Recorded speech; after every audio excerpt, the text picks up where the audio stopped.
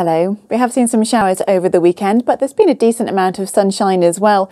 That will all change tomorrow. Some cloud and some rain heading our way, along with some strong winds. A Met Office warning out for the strength of the wind tomorrow could possibly cause some disruption. Tonight's a little calmer to start with some clear skies initially. Into the early hours, we'll start to see some cloud pushing in from the west, and the clearer skies in the east, lows of 3 or 4 degrees, and a southwesterly wind starts to develop. So through tomorrow morning, cloud increases, outbreaks of rain arrive, and then it's through tomorrow afternoon, the evening and overnight.